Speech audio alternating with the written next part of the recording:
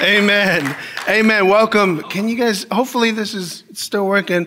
If you guys can tell, I'm using a new mic, which I don't personally like, but I think the sound guys up there set me up and they messed up my other, they messed it up, but they've been wanting me to use this mic for like ever. Now they have all the pastors using this. Pastor Kevin wasn't too fond of it either, but I was the last man standing, so it might take some getting used to if you guys can't hear me, people online as well. But welcome those online, and welcome you guys here in the sanctuary. I know I've been telling you guys we've been coming to the end, and this is, depending on how far along we get, this is the last or second to last before we get into Revelation. So I'm super excited. There's just so much. Personally, there's a lot that I'm praying for as far as what we cover. So continue to pray for me on that as far as how we're going to handle it as far as teaching it. Because what's really cool about the Bible is you can have you can have all the pastors in America or just in general teaching on one specific passage. And the theme is going to be very similar, but what the pastor focuses on can be different. It can differ. It can be a different message. They're not all identical. That's the beauty of teaching his word. I've heard multiple pastors throughout the years, the older ones that have gone through, for example, from Genesis to Revelation, and the way that the second time around, it's so different because their perspective has changed. And the way they analyze the scripture is just differently. But it's all about perspective. And part of what we're going to be talking about today is now that we're wrapping everything up, it really truly is about perspective. How we view in light of prophecy. And we'll get into there's threefold. But let's pray for the service, pray for the worship team and the rest of the night. Lord, Heavenly Father, God, Lord, we thank you for tonight, Lord. We thank you for, again, Father, for your word endures forever. Heaven and earth will fade away and will die, melt away, literally, Lord. But your word is so precious, Father, that it will endure forever. Lord, it is so important in your eyes, Father, and how much more so should it be important to us. Lord, I pray, Father, that you just bless this time, anoint this time, open up our eyes and hearts and minds to hear your word and receive your word so that, as Pastor Kevin always says, to be doers of your word as well. Give us that boldness, Father, and that courage to do that so, but Father, and we thank you. We pray for the service right now. We pray for the worship team, Lord, up here. Father, we pray that you just, that you be blessed, Lord. We thank you and we praise you, and in Jesus' name we pray. Amen. Amen. Good evening. Won't you all stand if you can, please?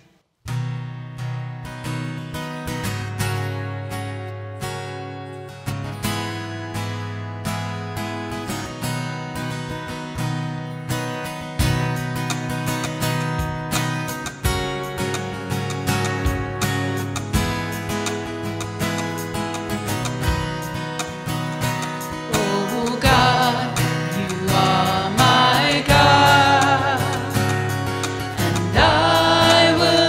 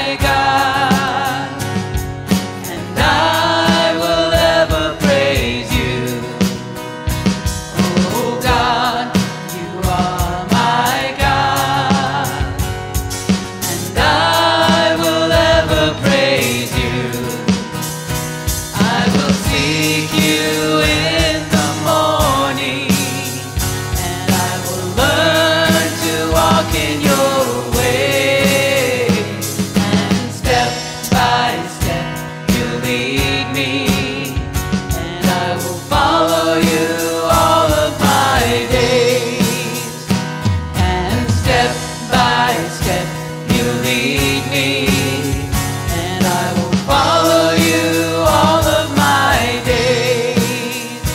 I will follow you all of my days, and I will follow you all of my days. And step by step you lead me, and I will follow you all of my days.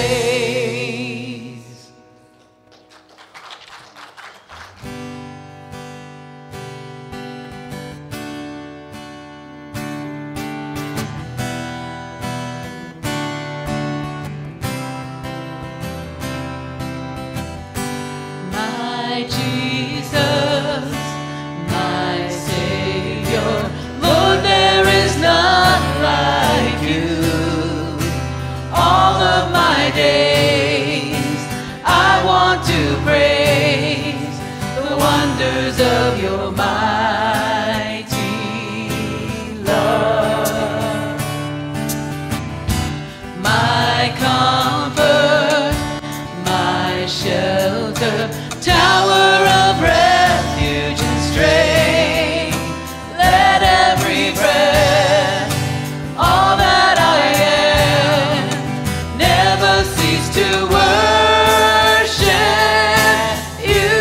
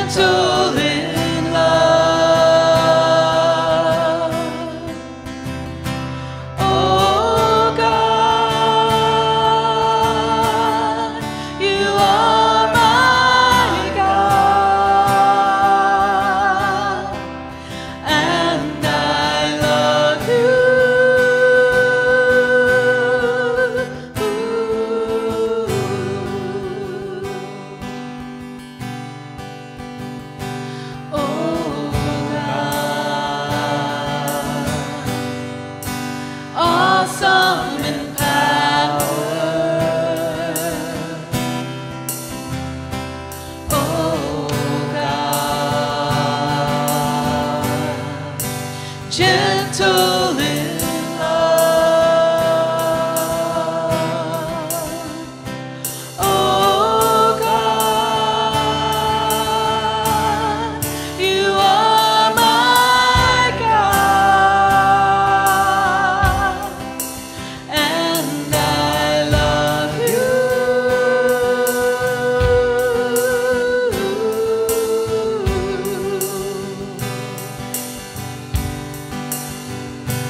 Oh God, full of compassion.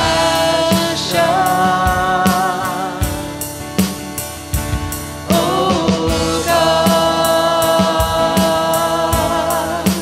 faithful and true. Oh God, you are my God, and I love you.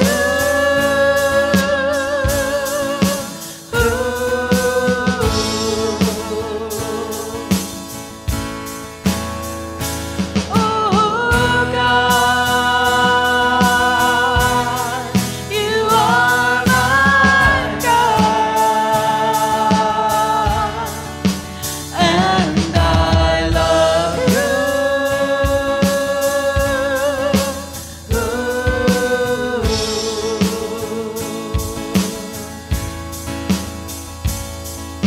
Jesus, you are Lord. Jesus, you are Lord. Jesus, you are holy. Jesus, you are holy.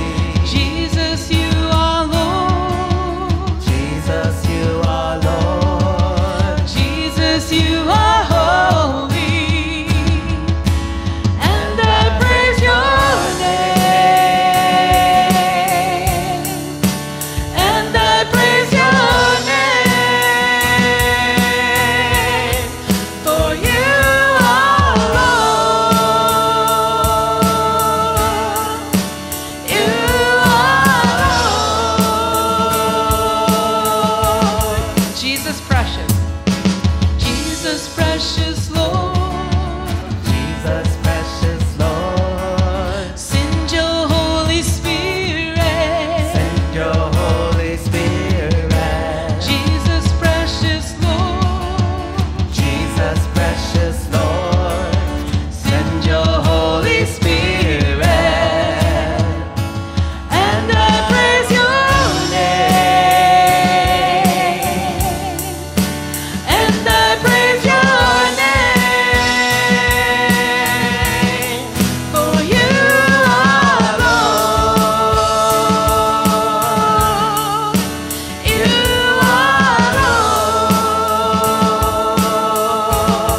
For you are Lord.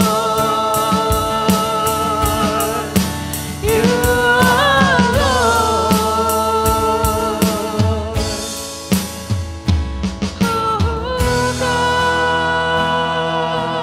God, you are my God, and I love you.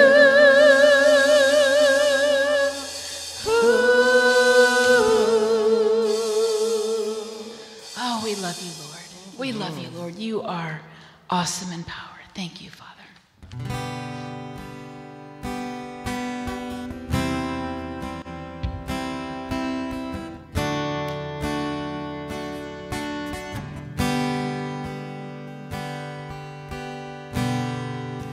Draw me close to you. Never let me go. I lay it all down again to hear you say that I'm your friend. You are my desire. No one else will do.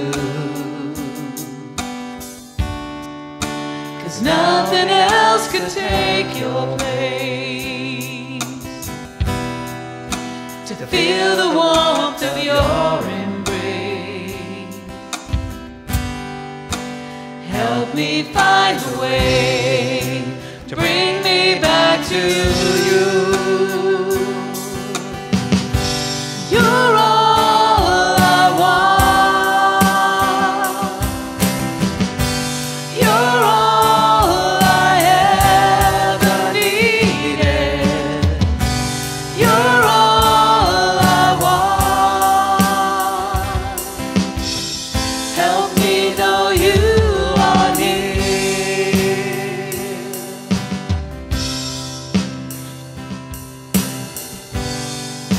Draw me close to you.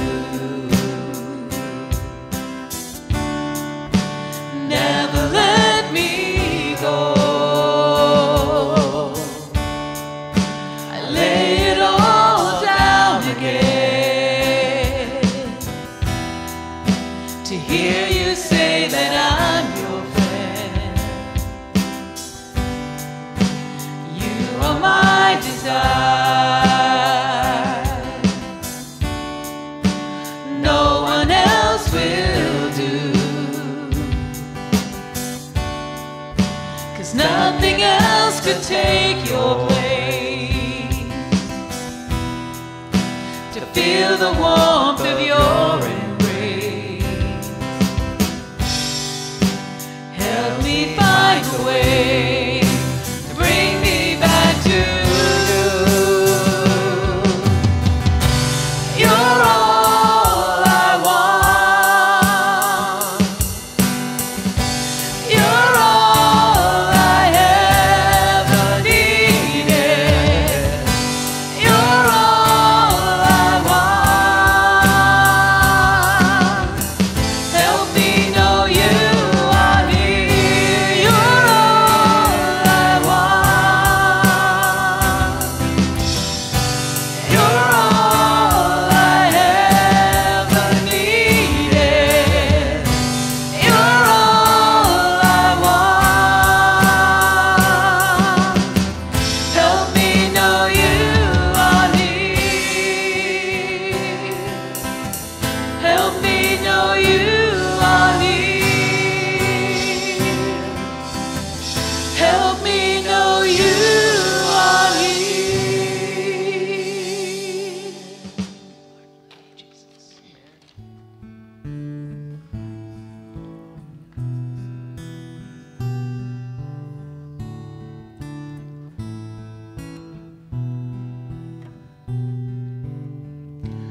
Holy fire, burn away my desire for anything that is not of you, but is of me. I want more of you and less of me. Holy fire, burn away my desire for anything that is not of you, but is of me. I want more of you and less of me. Empty me.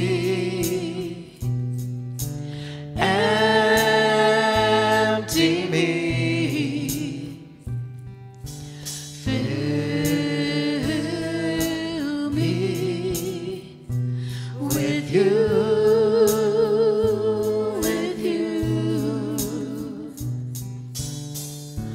Holy fire, burn away my desire for anything that is not of you, but is of me. I want more of you and less of me. Empty me.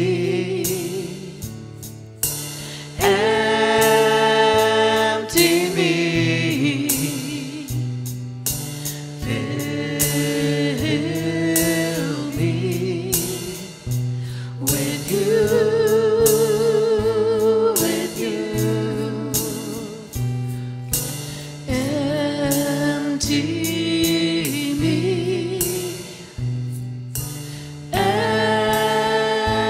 see me. Fill me with you, with you, with you, with you,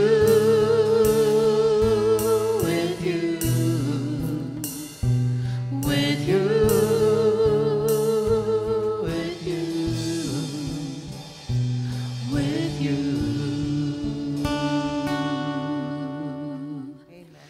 Father, what can we say, Lord? Empty us of ourselves, Lord. May we decrease that you would increase, Father. Fill us with your Holy Spirit. Lord, I pray that you would change each and every one of us. Lord, that when we leave here tonight, we are closer to you than we got here. It's all about you, Lord. We love you. We can't do this life without you. We can't. And we thank you that you love us. You see us. You know everything about us. You hear us, and yet you choose to love us anyways. Thank you, Father. Oh, praise you, Lord. Father, we pray for Pastor George, that you would be with him, that you would go before him, Father, that you would close his mouth and open up yours, that your words would come forth, Father. I pray, Lord, that you'd give him strength and you'd give him peace, and that you would just fill him with your Spirit. In Jesus' name, amen. Why don't you all say hello? Praise the Lord that I don't have to use that handheld mic. Man, that thing was heavy. So I got to look at it from that perspective. I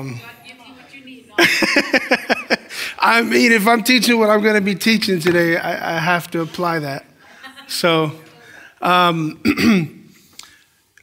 give you guys an update. Last week, well, first of all, thank you guys for all your prayers for my blood draw. I had it. For those of you who don't know, I have a blood condition where I have too much blood and they have to take it all out. Well, not all of it, but some of it.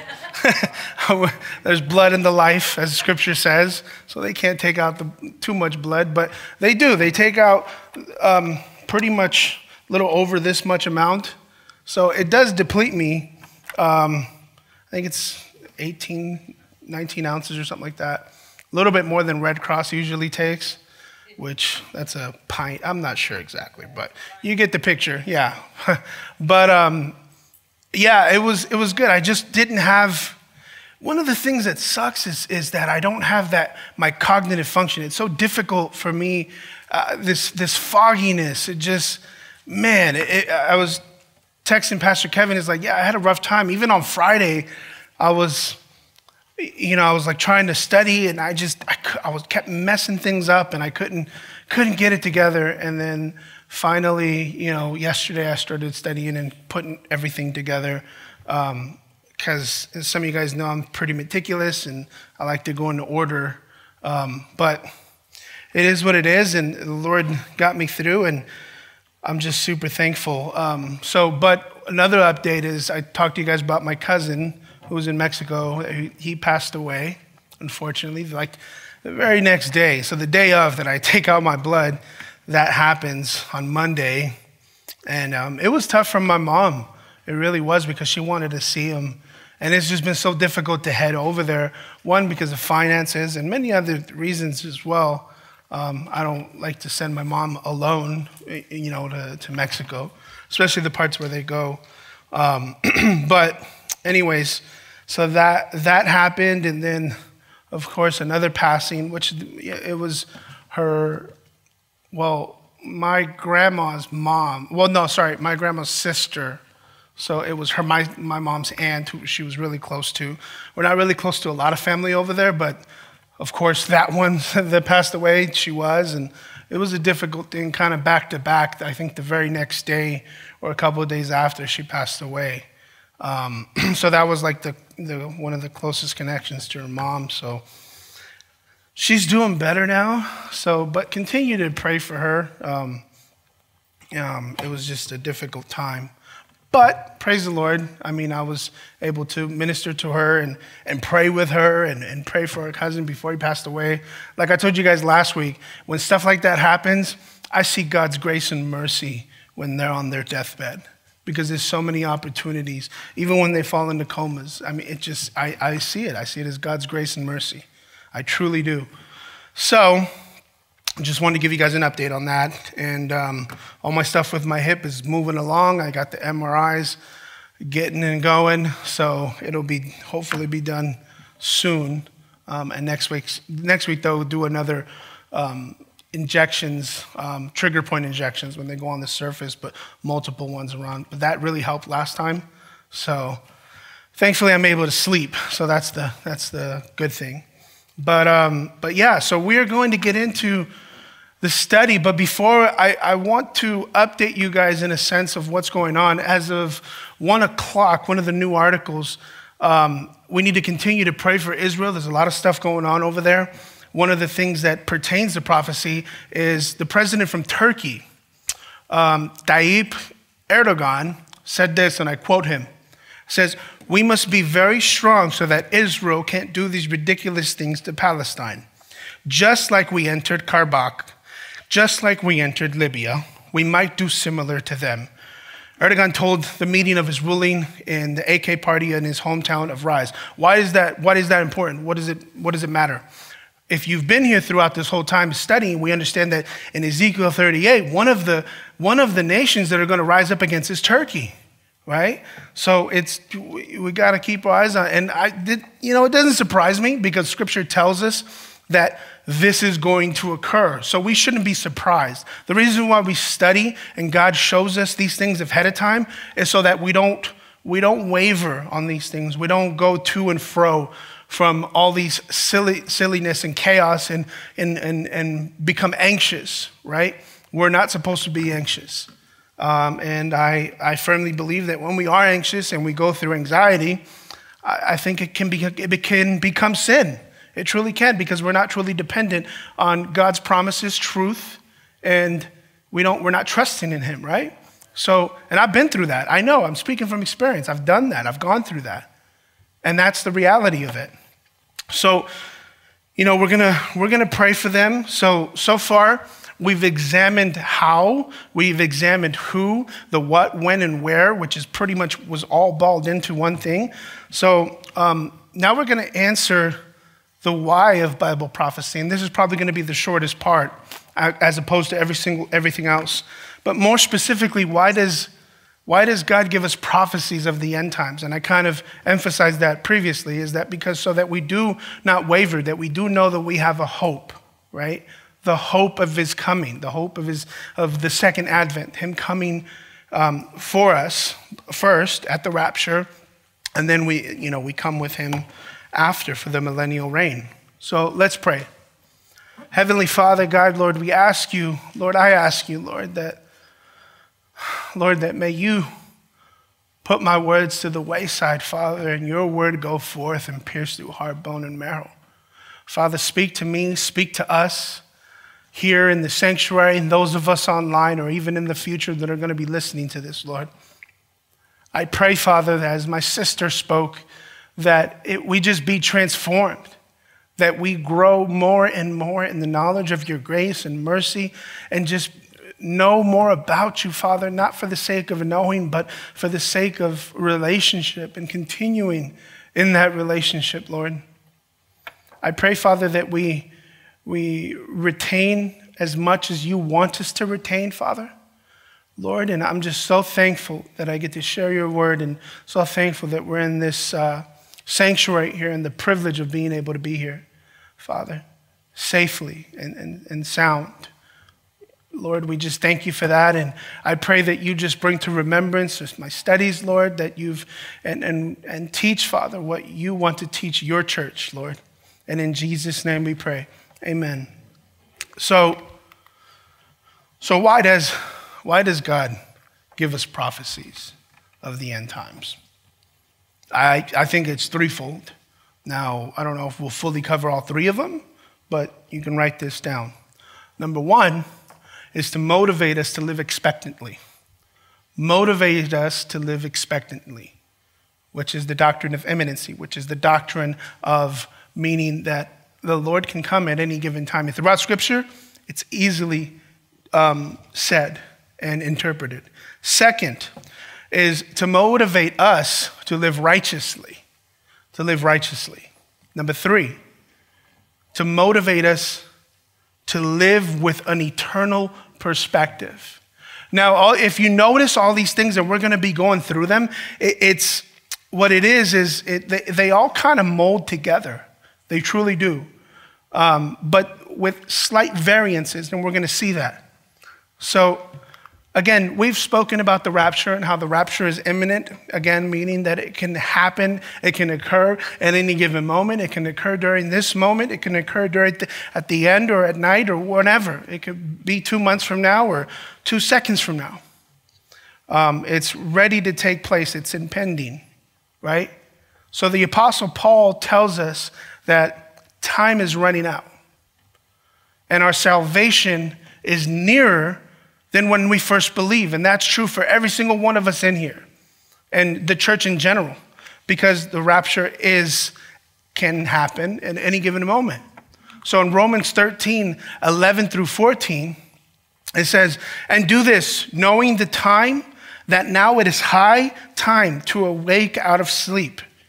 For now our salvation is nearer than when we first believed. The night is far spent, the day is at hand.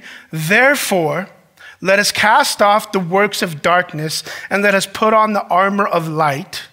Let us walk properly as in the day, not in revelry and drunkenness, not in lewdness and lust, not in strife and envy, but put on the Lord Jesus Christ and make no provision for the flesh to fulfill its lusts." See, here's the thing. With it happening and being a point of the Lord being able to come at any given moment, I mean, we must truly not give any provision. And that word provision, what it means is not to give a foothold, right? And I'm sure Pastor Kevin has spoken about that multiple times, giving the enemy a foothold, giving the enemy the arm, and we do that constantly over and over again. And we put ourselves in positions where we probably shouldn't even be. And the reality is that we got ourselves in that place to begin with. Everything that we do, I truly believe, and I constantly say this, that a huge percentage of the things and the discipline that we have to go through is because we put it on ourselves. But here's the most beautiful thing about it. Think about this. Did Esau ever get punished? He didn't. Did Esau ever get disciplined? He didn't. Did Jacob did he get disciplined? Absolutely. There was a difference. We can't see discipline as a form of, oh man, God doesn't love. I know, look, you guys know that I didn't have a good relationship with my father, but there was times where I deserved to be disciplined, okay? I know that, and I knew that as a kid. Kids need discipline. They know that they're smarter than you think, okay? I've had my share of youth ministry and dealing with kids. They know what they're doing is wrong. I mean, but it's innate. It's in there. It's like, did you steal that cookie? Nope, I didn't eat it. Oh, you chocolate all over their face, right? It's like, it's not, and they'll still tell you no. It's like, come on, they know. But my point is this, is that we can't make that provision for the enemy to have that ability. We need to separate ourselves. That's why, some people they would think, man, you're a boring dude. Like, you just go church, you do this, you do that. Well, you know what? I don't want to put myself in a position to do that. As a matter of fact, why? Why do I want to put myself in those positions? Why do I want to go to this party full of, and listen, I'm not saying don't minister to sinners, but why would I put myself in a position? And I did this as a young Christian. I truly did. I remember, I wasn't going to share this, but it applies. I remember when I first got saved, I went to a family party. This is disgusting what I'm about to tell you, but in my opinion, I was there, and everybody's drinking. I mean, there was that point where they literally grabbed me and they tried to force alcohol down my mouth to the point where I closed my mouth. They couldn't open my mouth. That's how my family is. Like, oh, you're not gonna drink. They feel convicted. That's the reality. And to the point where, again, it was just ridiculous. It's terrible. And I put myself in that position. But if I was weak at that moment, I would have easily done it. It's like, okay, whatever. And there was other stuff that I won't discuss that they did, but it's some pretty gnarly things the enemy will go to the extent it's ridiculous. But anyways, we will be with Christ following the moment of death, right? So what if we die before the rapture? No problem. To be absent from the body is to be present with the Lord. The moment of death, we will directly go into the presence of God, right? So the scriptural backdrop, just to understand this whole thing, because I recently had a question. It was from a young adult, and they asked me, it's like, hey, what's the difference between soul and spirit? They're like, what is the difference? Like, because I asked my dad and they didn't know how to answer it. And well, it's actually much deeper if you really think about it. And I'm gonna go through that because I think it's important, because it pertains to our personal eschatology. Personally, where are we gonna head? Where's our spirit gonna go? Where's our soul going to go? And we're gonna see that at times it's interchangeable, but at times it's very similar depending on the context. Let's look at it. So first, before I move on, we want to talk about the material. The material is what we can touch, taste, feel, all these things. It's actually a worldview as well with the atheistic community. They have a materialistic, if it doesn't, all these other things that are immaterial, like even emotions in the mind, they can't comprehend. They can't put the finger on it, right? But the material human body is in Genesis 2:7. It says, and the Lord God formed man of the dust of the ground and breathed. He gathered all the things that needed to happen, but one thing that needed to occur, and without it, there is no life, and breathed into his nostrils the breath of life. And man became a living being. So the immaterial part is the soul and or spirit, okay? The words soul and spirit can be interchangeable in Scripture. Now, if we differ on this, I'm not gonna sit here and argue with you because there's a difference, and I know there's a lot of debate between what that actually means.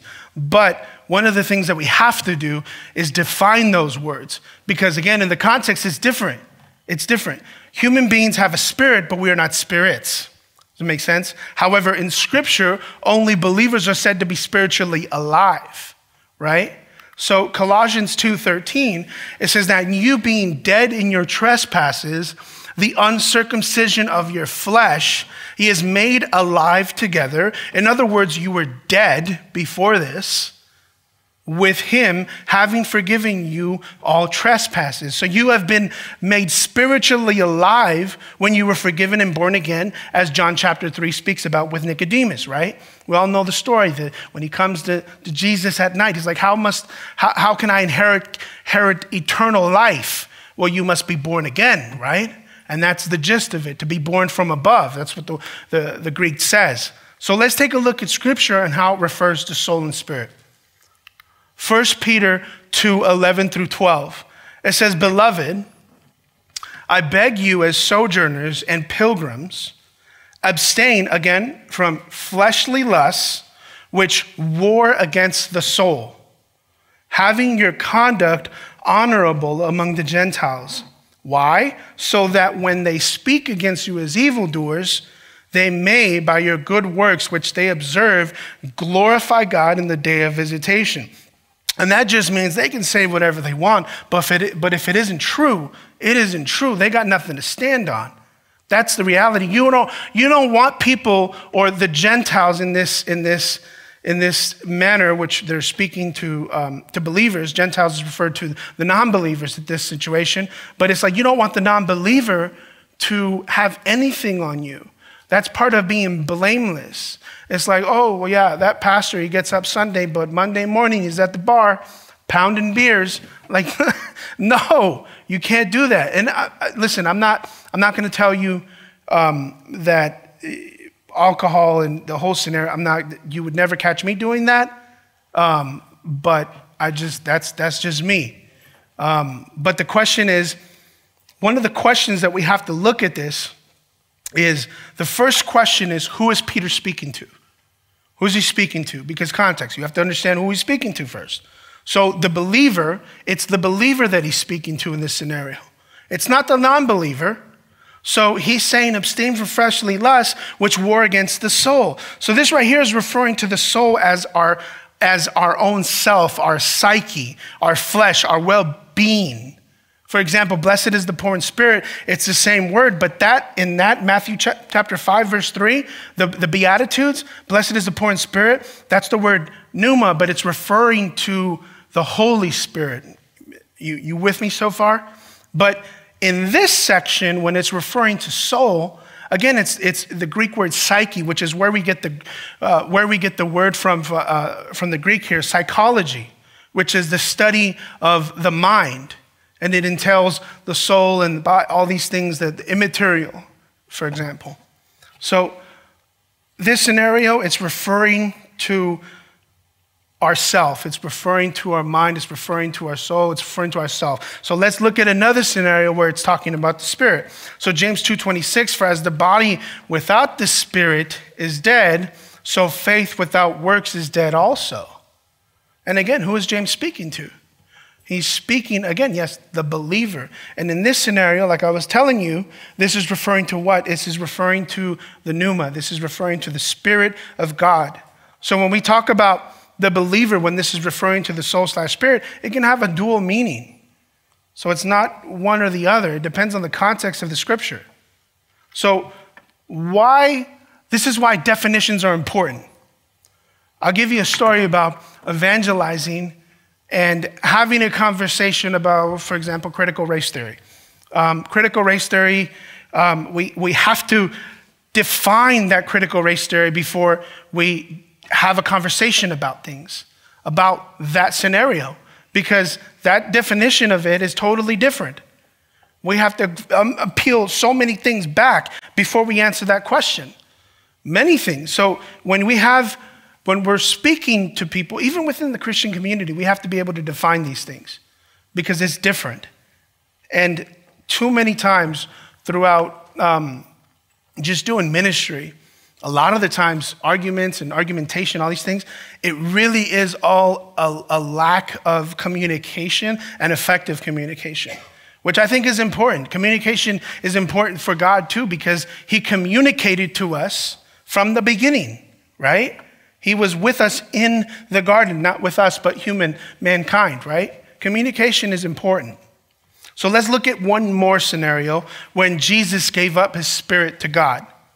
So Luke 23:46, it says, and when Jesus had cried out with a loud voice, he said, Father, into your hands I commit my spirit. Now, in this scenario, it's the same Greek word. Greek is so complex. You have to understand the context. The way you study Greek is, listen, there's so much depth when we study. You don't have to know Greek in order to study it. There's so many resources and tools for us to understand it. I often go back to the professionals, to the scholars, to get understanding of scripture, get understanding. So I commit my spirit, again, same word, having said he breathed his last. But here in this scenario, it's his actual spirit that's leaving him, his soul, right? Because let me ask you this. Do non-believers have souls? Yes, they do. Because we know that in Revelation, in the white throne judgment that we talked about last week, where are these people? They're dead, but yet they're being judged. You see how you have to have definitions? There's an importance to it. So there is a difference between these things. So Jesus right here knew that his physical body, it was about to die. That's why we can know that, as we've talked about, that he is the first resurrection. He is the first Adam. That's why he's referred to that, because he was the only one that was ever resurrected. It wasn't any of the other people. Other people were resuscitated. There's a difference.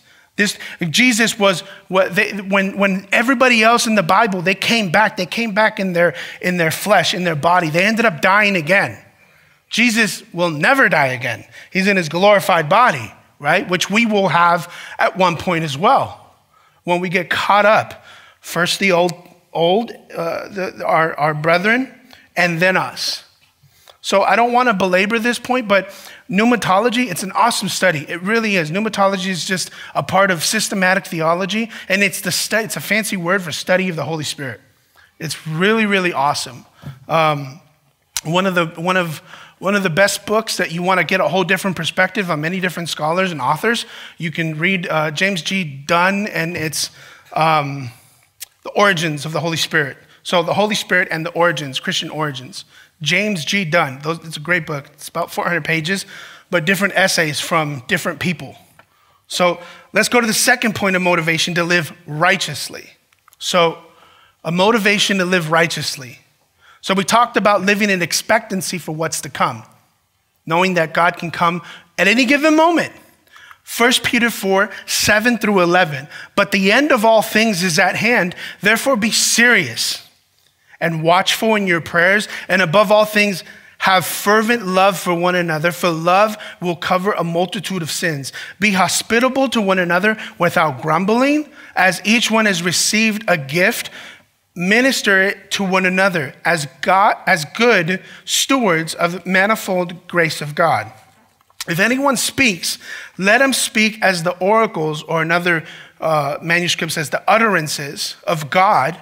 If anyone ministers, let him do it as with the ability which God supplies, so that in all things God may be glorified through Jesus Christ, to whom belong the glory, dominion forever and ever. Amen. So we're going to unpack these verses because it's very important. And if you love prophecy, this should be your attitude. You should model this, because Peter is talking to us.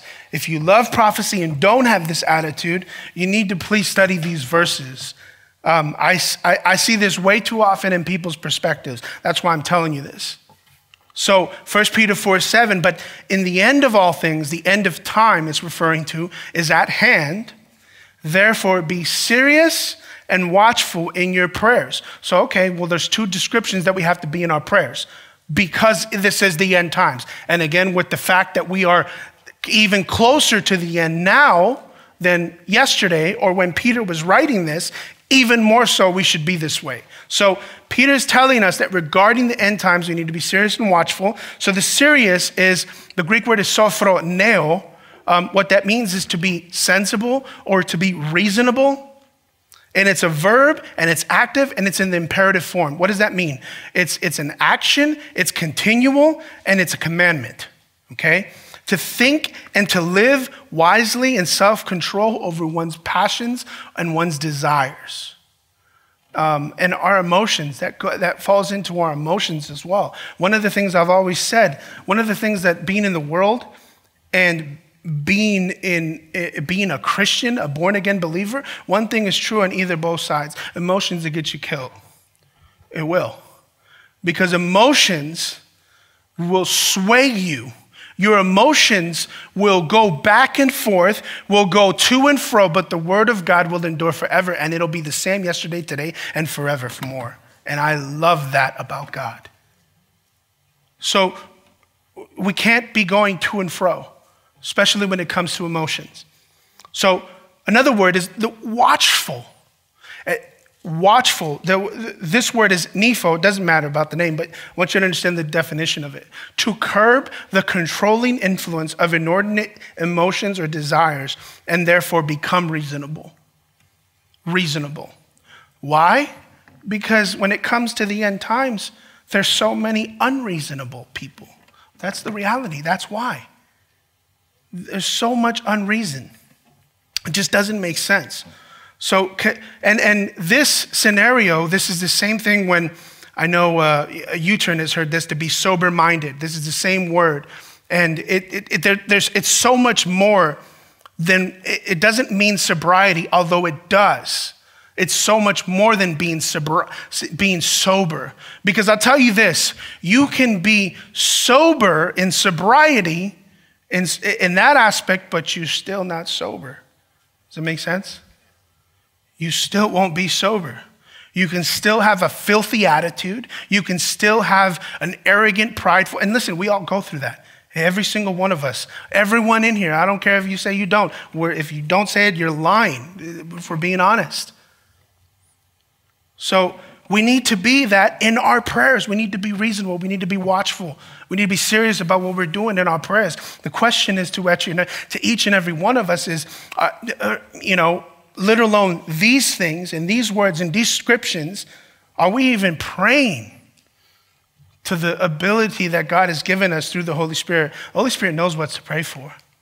He already knows.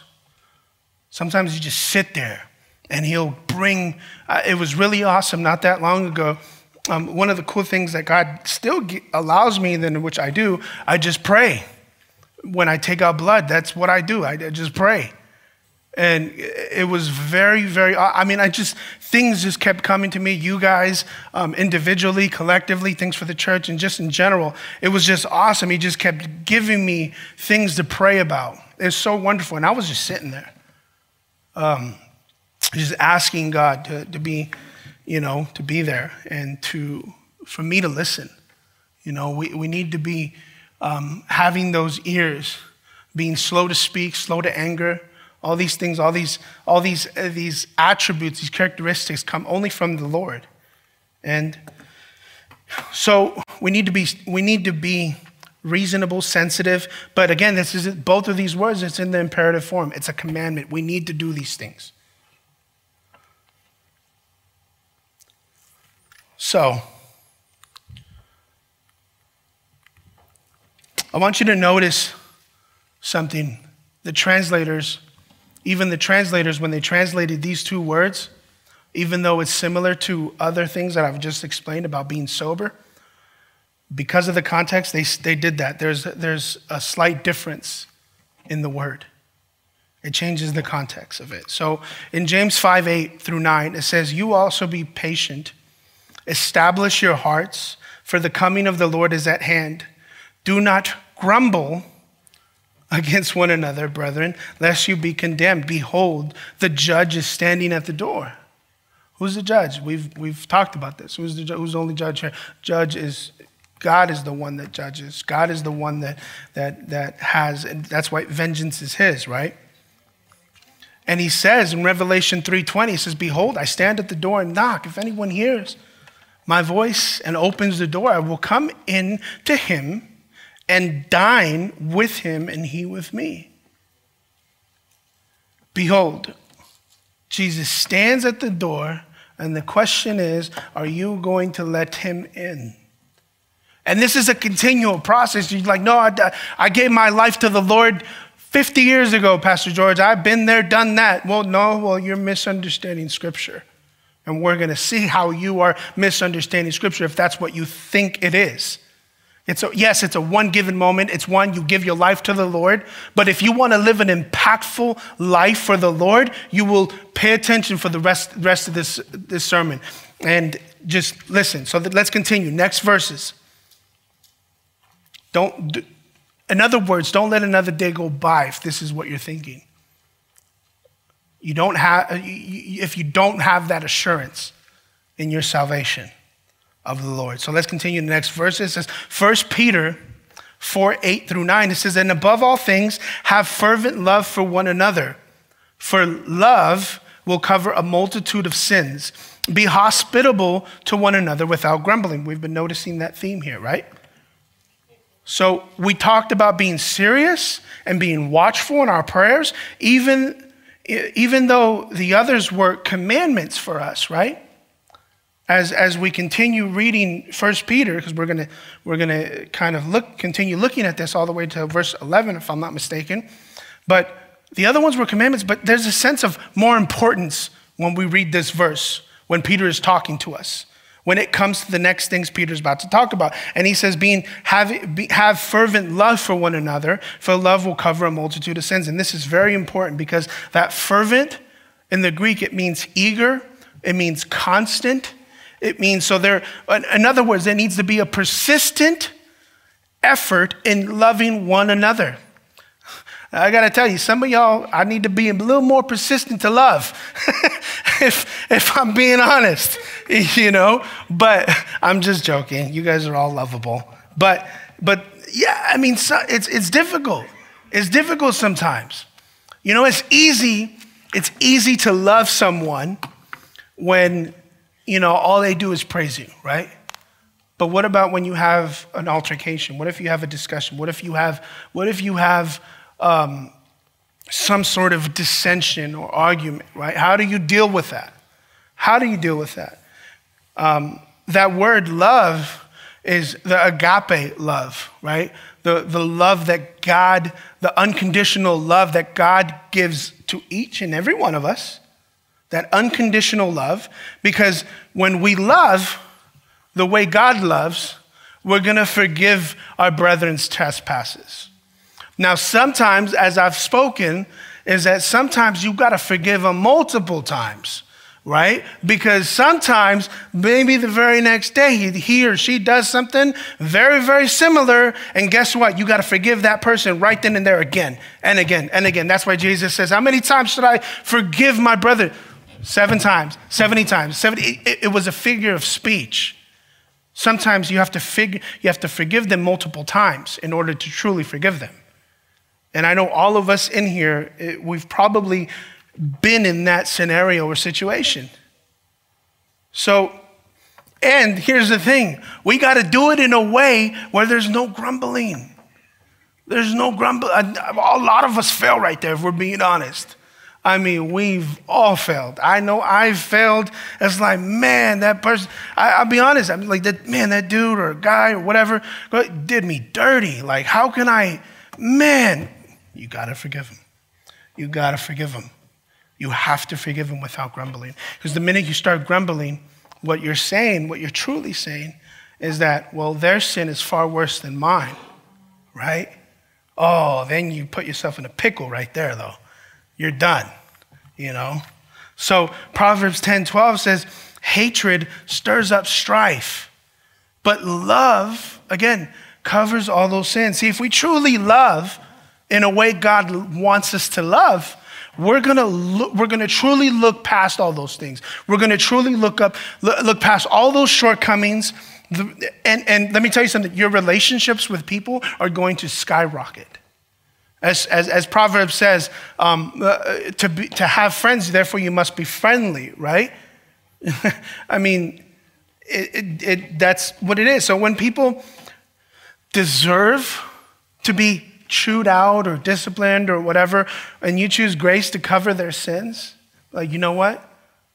I'm going to choose grace. As opposed to what your flesh wants to do, right? It's easy to be angry and to rip people's heads off. It's easy. That's easy. It's nothing. It's natural to you and I. It is. It's natural. It doesn't end up being fruitful for you or for them. So 1 Peter, continuing in the verses, finish off here. It says, 1 Peter 4:10-11, it says, as each one has received a gift, minister it to one another as good stewards of the manifold grace of God. If anyone speaks, let him speak as the oracles of God. If anyone ministers, let him do it as with the ability which God supplies, that in all things God may be glorified through Jesus Christ, to whom belong the glory and dominion forever and ever. So here's the thing, amen. And we all have a gift. Every single one of us here and listening online, we all have a gift. If you don't know what your gift is, there's so much that you can do to be involved to figure out what truly your gift is. And those gifts sometimes shift in seasons as well. God, I know for me, there was gifts that God had to work out and provide for me in order for me to become a pastor, right? And I see that throughout my life, and I see that especially with the love of people. That's one of the biggest things in my life. You know, I loved people, but it isn't what it is now, right? And I mean, and if you become a pastor, you better love people, right? So, but it was something that God had to give me in order for me to really be good and really fulfill what God has called me to do. So, but we all have one. Some of you may have two, some of you may have three, but without a shadow of a doubt, you do have at least one. But here's the thing, let him do it as with the ability which who supplies? God supplies. So God is the one, we've been talking about, God is the one that supplies these gifts. And the question you want to ask yourself is why? So that in all things God may be glorified through Jesus Christ. Why? So that no man should boast on his gift. And everything should be back to him. This is important. If you're doing it for yourself, you're doing it off the wrong motive, and you will get burnt out and you won't fulfill it. You really won't. So let's look back at the text where God supplies. Like I said, looking at, I'm sorry, I already went over that. Forgive me. But one of the things that it reminds me of is of the parable in Matthew chapter 25. It says, for the kingdom of heaven, and in this sense, it's not referring to literal heaven, that what we've been talking about. This is referring to the church or church age, is like a man traveling to a far country who called his own servants and delivered his goods to them. And to the one he gave 5 talents, another 2, and another 1, to each according to his own ability. And see, here's the thing. Those talents, just a little reference, those talents were not talents as you and I, oh, you have this talent and you can sing. No. This was money. 1 talent was equal to 75 pounds in the Greek. And it was worth, I can't think off the top of my head, but multiple years of salary, just one. I think 20 years, 1 talent was the equivalent of 20 years of salary. So each one was given different amount. Why? Pay attention to each according to his own ability. He didn't give things to his servants that they weren't able to do, right? Now this is a parable, and I strongly suggest that when we study parables, we don't get much doctrine from it, but this doctrine that I'm teaching you now comes from 1 John. That's why it reminded me of this. But each of these, this man gave his servants different things. He didn't give one more than what that person could handle because he knew them, right? He knew them as God knows you and knows the ability that he's instilled in you. So, in other words, so knowing that the time is coming to a close, because without a shadow of a doubt, like I said, we're closer than any other church age. How much more so should we be utilizing our gifts? And you know what sucks about it? Is that statistically speaking, in churches, 10% of the church does 100% of the work. Most of us come in and sit at the pews, and even people that come Wednesdays and Sundays faithfully, all they do is sit there, they hear the word, they go home, and they do nothing other than that. That's the sad part, but that's a fact. That's a fact, especially when it comes to the church in the U.S. The harvest is plenty, but the laborers are few. I don't know how many went with Brian Veach, Pastor Brian, for the homeless outreach, but I guarantee you it wasn't a lot. I guarantee it wasn't a lot. Probably a handful of people out of a church that's 200 plus. I'm sorry, but I'm stating that's a fact. I'm not trying to make the church feel bad. 1 John 3, 1 through 3, it says, behold, what manner of love the Father has bestowed on us, that we should be called children of God. Therefore, the world does not know us because it did not know him. Beloved, now we are children of God, and it has not yet been revealed what we shall be. But we know that when he is revealed, we shall be like him, for we shall see him as he is. Let me ask you a question. What is John referring to right here? This is after he's seen Jesus. This is after he had seen this. So through logic, what is he talking about? He's referring to the appearance of Christ. So John speaks, when he's speaking about this, it's pertaining to the future rapture. We will be made completely like him, right? So then we should live this life with his help to serve him faithfully now and lead the lives of purity that we should be. We should take advantage of every single moment that we have, every opportunity that we have to live for the Lord with gusto, with oomph. You know what I mean? Like there's nothing, I've told you guys many times, I don't want to live this life in a way where I'm not going all for the Lord, because what's the point? Everything else is going to pass away, but our heavenly deeds are not. They're going to be eternal and they're going to have weight to them.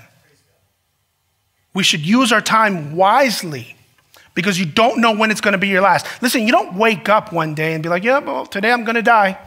No, unless, I'm not referring to a suicide scenario, but you don't choose the day you're going to die. I live close, right? I'm just kidding. I have a long commute, but no, I live right here. But let me tell you something. There's been a couple times when people hit that corner, they fly right through it. And I live right here in the corner, and they fly right through it. I mean, just fly. And the little car that I drive is it's just really small, and I know that thing's gonna get toast. But there's a couple times where it's like, whoa, like if I'm not paying attention, and I'm talking milliseconds. I'm looking, and then I pull out, and then look again, boom, the car's already coming. My point is that it can happen and occur at any given moment. We do not know when that's going to occur. My cousin, for example, he was 56 years old. I know some younger kids will think that's old, but that's not old. It's not old at all. Now he's either in heaven or hell. I don't know him personally on a personal level, but that's the reality of it. Ephesians 5, 15 through 17, see that you walk circumspectly, meaning with, for lack of a better term, with oomph, with a desire to please the Lord, right? With vigilant, not as fools, but as wise, redeeming the time because the days are evil. Therefore, do not be unwise, but understand what the will of the Lord is. This is very, very important and near and dear to me personally, especially when I have to take out blood. I'm constantly reminded of the frailty of my body. That I can go at any given moment. Here's the reality: I can die of a heart attack or a stroke at any given moment because of my condition, right? So it's made me understand. It's like, man, I really need to be about my Father's business, as when Jesus was in the temple and Mary came to him. What are you doing? Do you not know that I must be about my Father's business? Luke 2, 4, 9. How much we need to be that way. Psalm 39, 4, it says, Lord, make me to know my end, and what is the measure of my days, that I may know how frail I am. Listen, you don't got a lot of time, so stop wasting it. Stop wasting it. And I'm not saying we or you or anyone specifically, but if this applies to you, stop wasting it. Let's take a look in Daniel in this regard when he was asked to defile himself. Listen to this word. Daniel 1:8. It says, but Daniel purposed in his heart that he would not defile himself with the portion of the king's delicacies, nor with the wine which he drank. Therefore he requested of the chief of the eunuchs that he might not defile himself. He purposed in his heart. That word literally means to fix conclusively or authoritatively. He's like, I'm drawing the line right here. Because what the Bible doesn't tell you, and you have to look deeper into this, their names were changed, right? Their names before glorified Jehovah, glorified God. But when they were changed, we don't know the true definition of some of these things, but what we do know is that those names glorified the deity, pagan god that they loved. That's why they called them different names. So he laid down and set that boundary right then and there. You know, there were certain things with the names. I thought he would have done it with the name, but he didn't. He just let it go, right? And I'm sure he let a lot of things go. But when it came to that, he's like, no, that's it right then and there. Because remember, when they took Daniel, he was young, but he was still raised up in the faith. He was probably most likely a teenager, anywhere from 15 to probably 18 or so, because remember, Pharaoh wanted to take the young ones, the ones that were smart, the ones that looked good. And by the way they looked good back then were big, fat, pudgy, bald men. That's what it was. Like, its culture is different. Many different other places besides America, to be big is actually looked upon as, whoa, that's awesome. You're attractive. So, I'm leaving the country, and that's my departing. So, but no, seriously, that's the culture.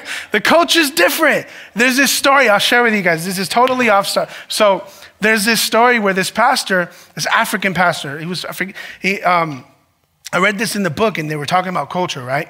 And the guy's talking to the American pastor. He's like, yeah, I love my wife. I miss her so much. She's so fat. And the guy looked at him. He's like, what are you talking about? No. That's a good thing. You Americans, you guys like them skinny. No, we like them fat. And it's like, dude, it just shows you the difference and the appreciation. And it's just like, wow. It's just, culture context is very, very important. And the reason I bring that up too is because I read that I was reading it recently, how we're going to apply context and allusions when we read Revelation. So there's a lot of fun, neat stuff that we're going to be going over, and I'm super excited for it. So like I said, going back to Daniel, he laid down that boundary. As often we should be laying down boundaries. There's nothing wrong with laying down boundaries. And listen, I love you guys, but if I didn't lay down boundaries, I would be working 24/7. That's a fact. I would. Again, I love you guys, but that's what I would. I would be on call all day, every night, just 100%, all the time. But we have to set boundaries. Even Jesus set boundaries. He truly did.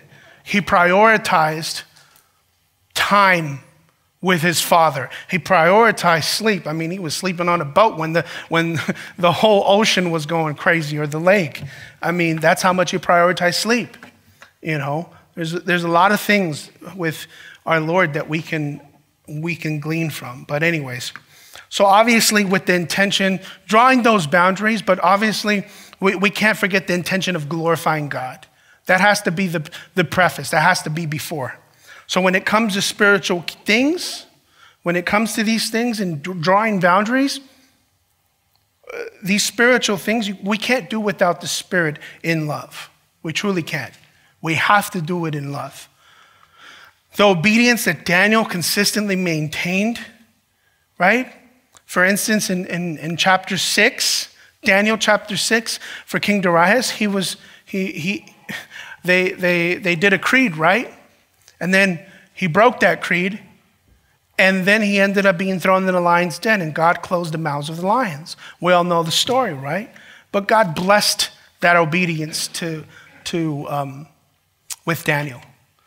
One of the things that before we go on, I know we studied and I've been dogmatic. I've been in certain things, it's like, no, this is the way it is. But we have to maintain Christian unity, right?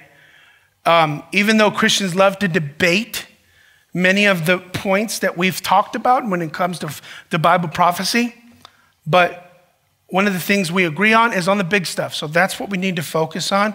We don't want to, I'm not saying not debate, but here's the things. Christ is coming again. We all agree on that. Christ will receive incredible body, Christians will receive incredible body upgrades, resurrection bodies. Christians will be held accountable at a future judgment for how they lived on earth. Christians will live forever with God face to face. One day there will be no more sin, suffering, Satan, or death. We can all agree on all those things. So focus on this. And again, I'm not saying debate. Absolutely. The Bible tells us to debate. What was he talking about when he talked to Isaiah? He says, come, let us reason together. That word reason literally means to debate. So debate, yes. Divide, no. That's a difference. One thing I always say, without debate, error abounds. Without debate, error abounds. So we're going to stop right there, and I'm going to ask the worship team to come on up. But again, debate, yes. Divide, no. That's one of the most important things. You know, if they have doctrine of the cross, they believe in the cross, they believe Jesus died for our sins and rose again in the resurrection, and that all these things that we just spoke about, we agree on all those things. It's wonderful. It's great. So let's maintain that unity. So let's pray.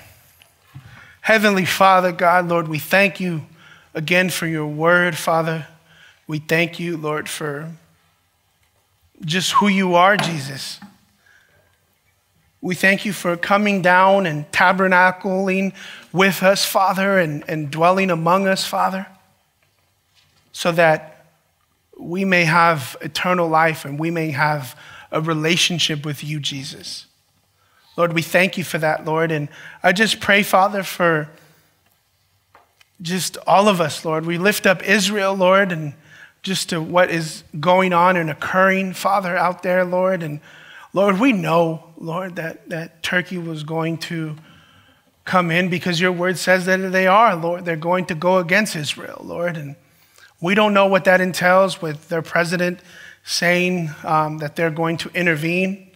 The guy was ambiguous, but we do know that your word says that it will occur, Father. So we pray for the protection of Jerusalem, Lord. We pray for the protection of your people, Father. We pray for salvation, Lord. We pray for all the families, Lord, with the little kids and the youth that were, I believe it was 12, Lord, that lost their lives, Father.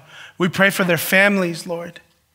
We lift them all up, Lord. We pray, Lord, that you use this for your glory. That you use it in a way that you bring these families to salvation, Father. Lord, it's so hard and so difficult, Lord, that when we don't know what you have in store for these things, Father, but we know that you are in control and you are on the throne, Father. Lord, we lift all these things up to you, Lord. We lift up the rest of the night for each and every one of us. Pray for traveling mercies, Father, for all of us heading home. Lord, I lift up this last song, Lord, that it be just a sweet sound to you, Father. And in Jesus' name we pray. Amen.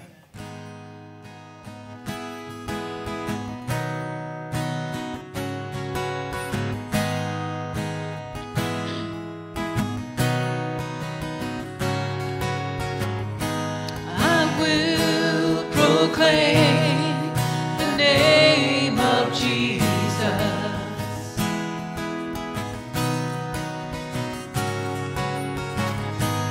I will proclaim the great I am.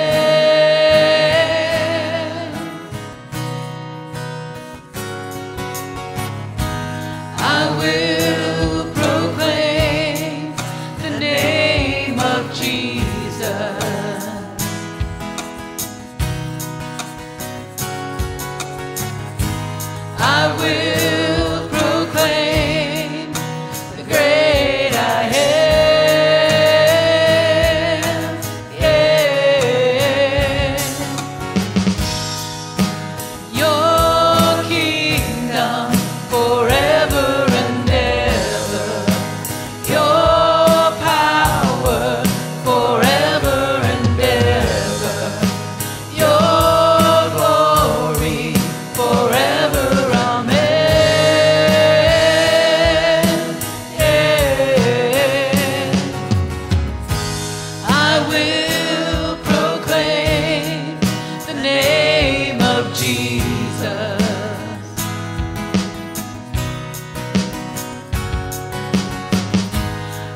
will proclaim the great I am. I will proclaim. I will proclaim the name of Jesus.